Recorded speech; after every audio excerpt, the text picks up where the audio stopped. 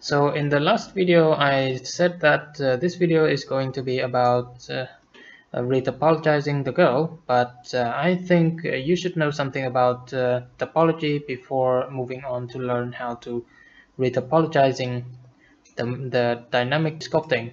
Okay, so first things first, what is a watertight mesh? Now a watertight mesh is something that doesn't have any holes in it. And by holes, I don't mean something like the eyes or the mouth or even a hole like this torus, but by hole I mean something like this. A hole in the topology itself, something like this, alright? So this mesh is not a watertight mesh, while these two meshes, they are watertight, okay? And for the meshes that are meant to be subdivided, something like this, alright? These meshes should not have any faces that have more than 4 edges. Okay, the faces that have more than 4 edges are called n-gons, and the faces that have only 4 edges are called quads, and a face that have only 3 edges are obviously called triangles. Alright, so a watertight mesh that are meant to be subdivided should have only quads and triangles, no n-gons, okay? So from now on, when I talk about a watertight mesh, I mean a mesh that does not have any holes in it, and the mesh does not have any n-gons, okay? Okay, let's take a look at the quad itself. So a quad face, it defines 2 different directions, okay, and the direction of the face is defined by the 2 edges on the opposite side of the face. All right, and the quad faces that connect together, they form a face flow. Okay, now in a watertight mesh like this one, all the face flows will eventually come back to where they begin. Let me select this face flow, for example, and go to wireframe mode. We can see that it is a closed loop. All the flows in a watertight mesh eventually come back where they begin and form a closed loop. Okay, it doesn't matter what flows I try to select, they always come back to where they begin and form a closed loop. So typically we want to work with watertight mesh, and so the face flows will always form loops. This is why a lot of people call these face loops. Okay, so for me as well, I will from now on call these face loops. Okay, even though when the face flow have not yet connect back to where it begins, I still call these this face loop because they are meant to be loop. Okay, now how do you control the direction of the face loops? Is a vertex that has more or less than 2 edges. For example, this particular vertex, it has 5 edges, while this one has only 3 edges. Another example is this particular vertex, it has 6 edges. And these non-regular vertex, they basically change the direction of the flows, I mean the loops. The vertex that has 5 edges is called a star, and the star, what it does is that it split 2 parallel loops. Look at these loops, for example. These started down here as parallel, and as the loops meet the star, they split into different direction.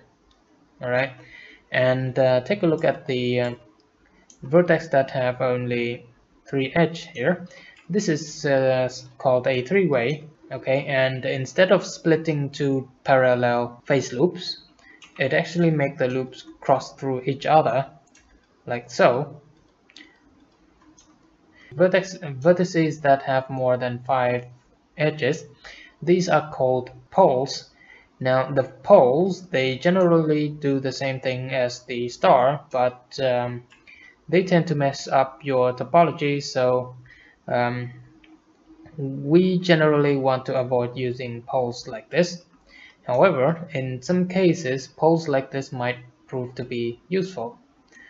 Okay, so by using non-regular vertices like these, we can control the direction of the phase loop however we want. Let's take a look at this example now. And we can see that from the bottom we have 5 phase loops, alright, but on the top we only have 3, and the phase and the mesh is simplified up here, while down here we have more geometry to work on. Okay, and in order to turn 5 loops into 3, I actually connected the 2 loops to make it 1. So this loop is redirected back down instead of letting it going up. Okay, so by using the stars and the 3 ways, and as well as the other non-regular vertices, we can control the topology however we like. Okay, so next up, let's talk about triangles. Now, a lot of people seem to believe that triangles are your enemy, and you should avoid using triangles at all cost. And yeah, many people seem to believe this, and even my teachers as well. But the triangles, there are times and place to use them, and they actually have a purpose, a very useful purpose. What they do is that they terminate phase loops. Take a look at this example. This particular phase loop is terminated using 2 triangles, one on each side. And take a look at this different example. This one triangle terminates this entire loop, as well as terminating another loop. But the other loop, the other side of the loop, also need to be terminated. So there must be another triangle. Otherwise, this will go on forever on a supposedly watertight mesh, and it will mess up your entire model. Okay, so generally speaking, when you use a triangle to terminate one side of the loop, you need to use another triangle to terminate the other side of the loop. And what does that means? That means triangles always come in pairs, and the number of triangles in a watertight mesh is always even. All right, if you for some reason decide to use one triangle, be prepared to use another triangle somewhere else. So how do you use triangles? The purpose of the triangles is that they terminate the loops. And take a look at this example. On the right side we have very complicated topology, while on the left side we have a much simpler topology. So the triangles can help you clean up your mesh very quickly and efficiently. And yeah, you can basically terminate a lot of phase loops to simplify the topology in order to make another part of the body. And yeah, so that's the purpose of the triangle. Now the triangles, they come with a consequence. Take a look at this mesh, for example. This is supposed to be a curved surface, and I use these 3 triangles to terminate 3 loops and simplify the topology for the left part in order to do something else, whatever I want to do on the left part. But this is a curved surface, and it is meant to be subdivided. And what happened when I subdivide the mesh? We can see that the mesh turned out to be quite pointy where the triangle is. So that is the consequence of the triangle. They basically pinch your mesh. So in generally speaking, you want to avoid triangles in curved surface, but for a flat surface like this, triangles are okay. And there are also many cases where triangles are very good. For example, the areas in between the fingers. These areas are supposed to be pinched, and there are a lot of dirty loops in between the fingers, and you can just use triangles to terminate those loops quite beautifully. And if you don't want to use triangles, you can find yourself having a lot of dirty loops. And yeah, I think I forgot to tell you what a dirty loop is. So let's switch back to our original model. And this is something called a dirty loop. And because the loop go all over the body, and if I am to add more geometry to the face in order to sculpt something, I will have to add more geometry throughout the entire mesh. So this is a very dirty loop, and I generally don't want to subdivide the dirty loops like this. So again, if you don't want to use triangles, then your hand model will end up with a lot of dirty loops. Alright, with that said, how do you avoid using triangles on curved surface? And there's actually a trick to do that. Let's switch to another collection. Let me turn off the selection real quick. And oh yeah, it's here. Alright, so suppose this is a curved surface that we need to finish, and now I need to fill in these holes to finish the mesh. So how do I know that I can fill in these holes without using any triangles? Okay, so just by the look of it, I can tell that I can fill in this hole without any triangles. Okay, this hole can be filled in using only quad faces. But looking at this hole and this hole, I can tell that there is at least one triangle in this hole and one triangle down here in this hole. So how do I know that? The answer is counting the edges of the hole. This hole, it has an odd number of edges, and so is the hole down here. This hole down here has 11 edges, which is an odd number, and this hole, it has 12 edges. So this hole can be filled without using any triangle, while in this hole we have to use at least one triangle, and the number of triangle within this hole will be always odd. So is the hole down here. So yeah, let's try to fill in this hole. Oh wait. One more thing about this hole is that if you try to use a triangle within this hole, be prepared to use another triangle somewhere else within this hole as well. And that is because when the hole has an even number of edges, the number of triangles will always be even or 0.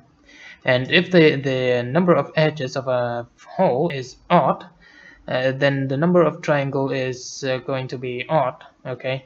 And that means it is at least 1. So let's try to fill in this hole, okay? Alright, looking good. And let me fill in it real quick. Alright, you can see that I filled in this particular hole without using any triangle. Okay. Now let's try filling in this hole.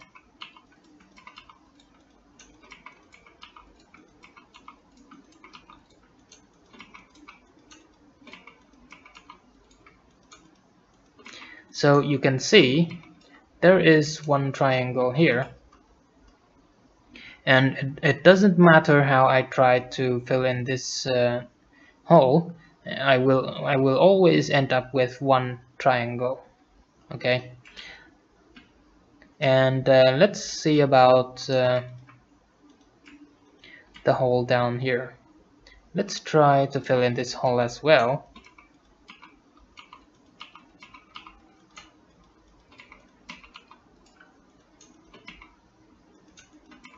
See, we always end up with a triangle, and it doesn't matter how we try to fill in these two holes, we always end up with triangles.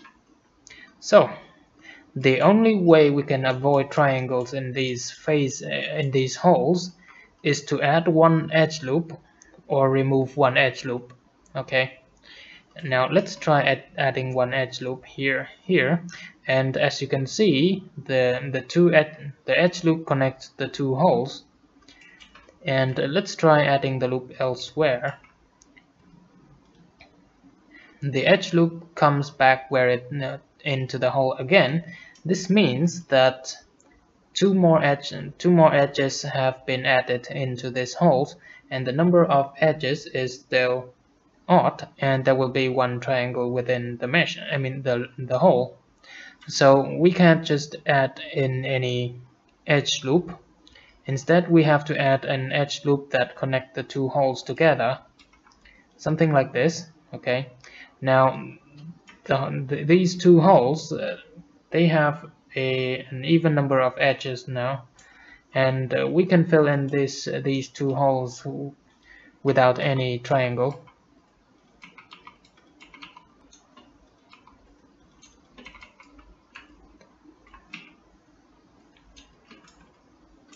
Alright, see that? And so is the hole down here. We can fill in this hole with confidence that there will be no triangles.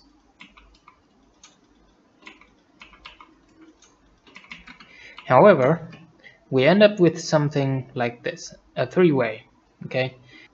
Now this three-way is very similar to a triangle, and in fact it's actually a subdivided triangle.